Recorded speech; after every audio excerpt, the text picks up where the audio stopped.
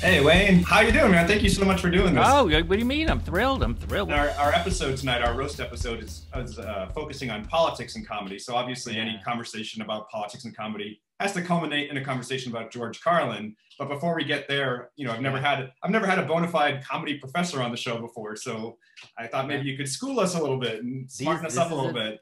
In the early 70s, I think it was 71 or 72, Albert Brooks wrote an article for Esquire about this fake comedy school, and then I later ended up directing this short film based on it. Famous school for comedians.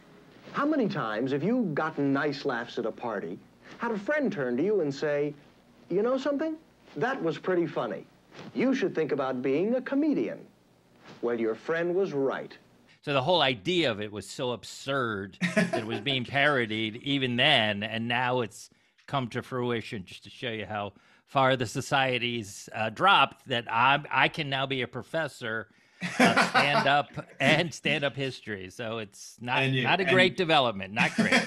No, and you have an excellent book on the history of stand-up as well. Yes, so thank you. You're the man, yeah.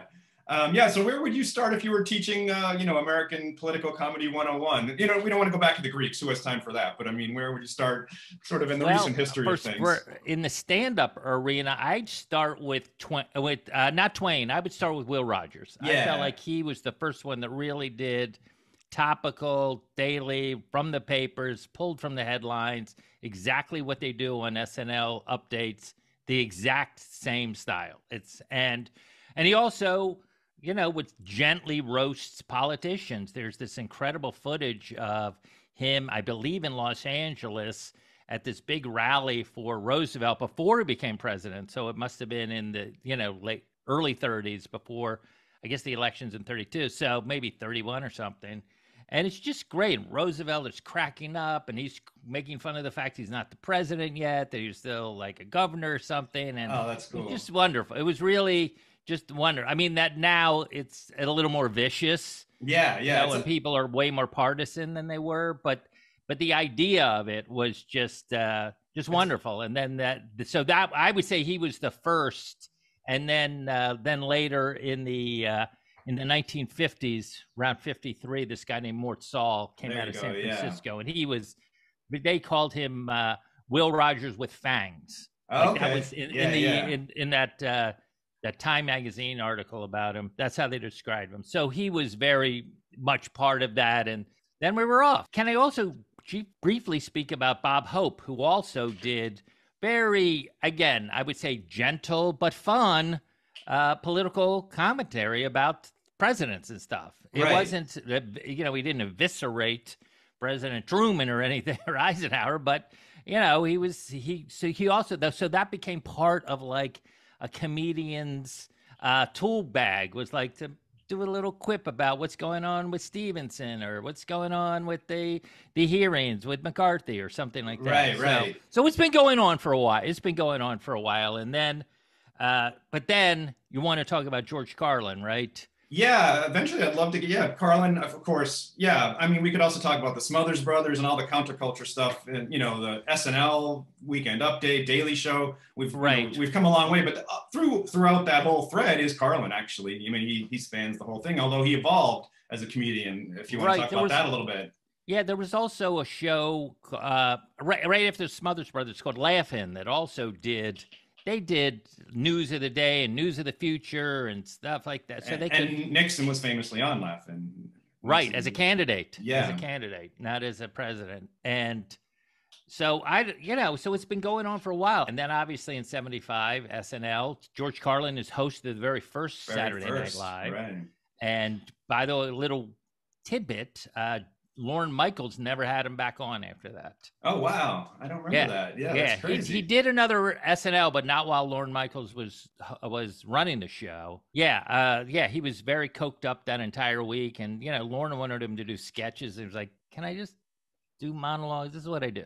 Right. Can I just do, So throughout the show, he did multiple monologues, including a religious one at the very end that Cardinal Cook caught a little part of. But so that was, Carlin was very much like a loner. in the comedy world. He didn't have like a bunch of friends. It's not like Steve Martin, who was like a little posse and all of these guys. He was like, he had his family, and that was basically it. Yeah. And so, he started out, it's interesting when we did the research for this documentary, and you can tell the people how I'm involved. You were the producer of the documentary. I'm the producer. Yeah. George Carlin's American Dream, it's called. Yeah. Directed by Judd Apatow and Mike Monfiglio. And Kelly Carlin was heavily involved as well. Yeah, she's an executive producer. She's above me. Right. I had to report to her. Yeah. So it's interesting because early on, when he was one of the byproducts of Mort Sahl's ascent in the late 50s was that a lot of comedians started doing political stuff. Right. And there's this great quote from Woody Allen, who was starting out in the early 60s and got a great review in the New York Times. And he was, he had been a writer already. They were already written for Sid Caesar and stuff. What was interesting was they pointed out that he didn't do any Kennedy material. Like doing Kennedy material in the Mort Sahl era became hacky. And Woody Allen, in a sense, said like, that was one of the keys to my success, that I wasn't one of those hundreds of guys that were doing John F. Kennedy material. It was like a cottage industry, yeah. Yeah, guess who was? Young George Carlin. Oh, interesting. There's footage of him doing John Kennedy. There's an article about him when he was with his partner. That Joe Kennedy saw him. He did this impression of him. Like it was like Didn't Joe Kennedy get mad at him or something? Yes, yes, he did. Oh, somebody paid attention to the document. I remember that. Yeah, Joe Kennedy had a few choice words for him. Yeah. Either directly or indirectly. I can't remember. Yeah. Joe Kennedy was super mad at Mort Sahl also. So, yeah. Well, another thing the documentary showed, which was really interesting, is that there's a direct line from Lenny Bruce to Carlin. And in fact, and Carlin, you can tell that story. Well, it's not even a story. It's Lenny Bruce was a social satirist, is basically what he was, as opposed to like, I don't know, Joey Bishop or, Buddy Hackett or somebody like, you know what I mean? Just a comedian that was like a crowd-pleasing comedian. Yeah. Like Lenny Bruce had something to say about the hypocrisy of mid-century America, whether you liked it or not. And he doused it with a lot of four-letter words. And so a lot of people, that became his thing. He was the dirty comic. But he really wasn't doing like dirty jokes. He was, talking about the church and things like that, which is one of the reasons he got arrested multiple times. Yeah. And so Carlin loved him, of course. And then there's one of his arrests. This is interesting to me anyway, but Lenny Bruce only got arrested in like big liberal cities, New York, LA, San Francisco, and Chicago. That's it. Those are the only cities that arrested him. And so he's in Chicago. And of course, he does something. They look, show's over. The cop's there. They clean out the place, and George Carlin is there with his wife, Brenda, just in the audience. Watching the show. Yeah. So they met, and they actually became friends. And Carlin would visit Lenny when he was out in California. And it's interesting that there's a great quote, which is not in the documentary, but that George Carlin says, like, he sort of became famous for using dirty words, and Lenny's career got crushed for using dirty words. So he said, I know a lot of people equate the two of us because they find that connection, but it actually made my career. Like the 7 words you can't say on 7 television made Carlin's career. So, and that could just be a case of the times having slightly changed enough to maybe. Absolutely.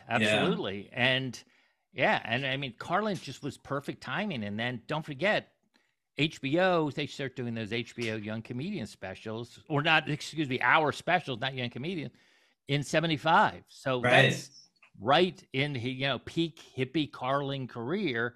He ends up doing 14 of them. Yeah, a million of them. Basically, I feel the main way most people know George Carlin. What do you think of that? I agree with you. And I think one of the things I love about the documentary is you guys made the point of showing so many clips from probably those specials over the years where you get to see, oh my God, he was right about everything before everybody was right about anything.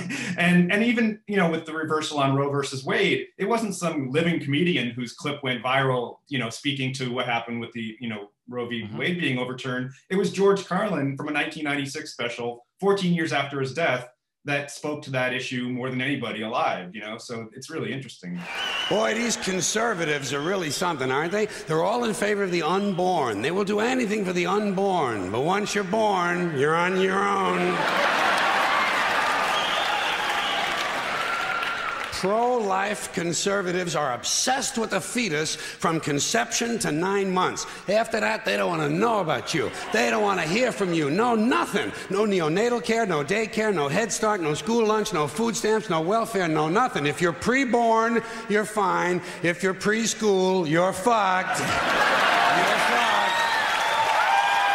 But yeah, I feel like that a lot of people know him from those takes he would have.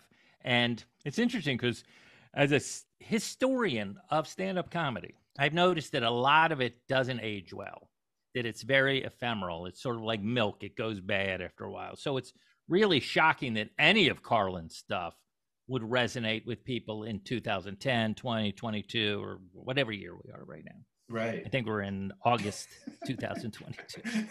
So yeah, it's pretty remarkable. But that, I think, speaks to how incredibly articulate and succinct that guy was. Like, he really framed his arguments in on like an airtight package. Right. I don't know. What do you think? I mean, and he had such amazing dexterity with the language. Obviously, people talk about that all the time, but his wordplay, everything is just, it's music. It's beautiful to listen to. Yeah. Well, that's one of the things I hope you got out of that documentary. First of all, he's a 9th grade dropout. Yeah.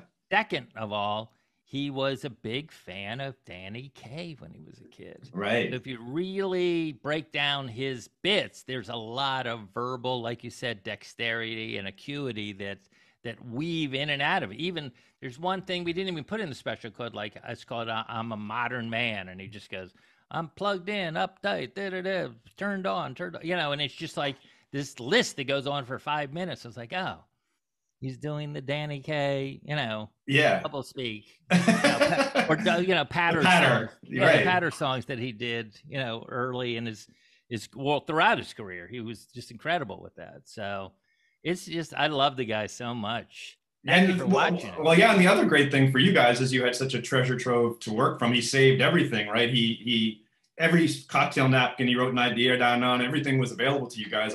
Every idea or kernel of an idea and the order he put his set in and everything.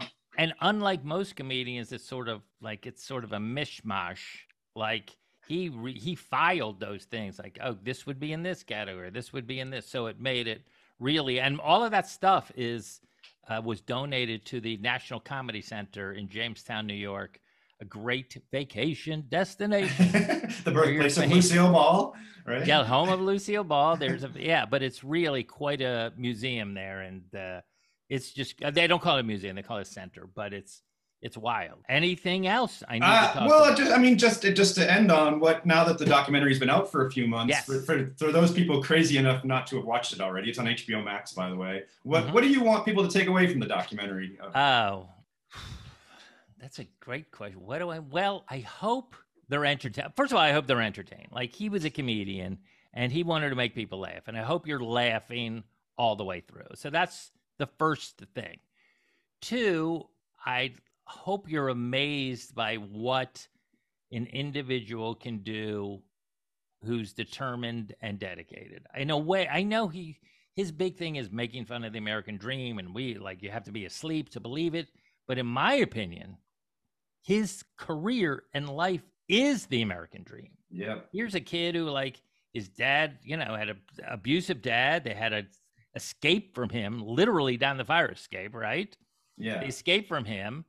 He's brought up by a single mom who works, so he's a latchkey kid, drops out of the 9th grade and has this dream of becoming a movie star, and doesn't quite become that, but realizes his real gift is crafting these comedy routines using what he sees around him as fodder and the society that he's navigating through. And then he becomes extremely successful, has a beautiful daughter and tours the world for years and years and years and has an impact. Has an impact not only on, like, there's this weird Supreme Court side to his life where he's now a precedent in FCC decisions. Right. But just goes to show you, like, with determination and fortitude and talent, you know, my takeaway was how much he worked. I think that was my takeaway. And we don't really go into it as like, oh, so I think his daughter says it. He's like, he was a road comic. Like, he was touring the whole time, always writing and creating new stuff. So to me, that's just the life of an artistic person. It was ridiculous. Yeah. It was ridiculous how much he created. I mean, 14 HBO specials and a bunch of albums before he got to HBO. Yeah. So it's that's my. What about you? What is your takeaway? You watched it. Well, I again laughed all the way through. I found there were so many things in it that were also touching. His relationship with his first wife and some of the family struggles they had, and Kelly's relationship with him and how honest she was, and you know, I just thought it was a real portrait of not just the comedian but the man, and I thought you guys just did a beautiful job.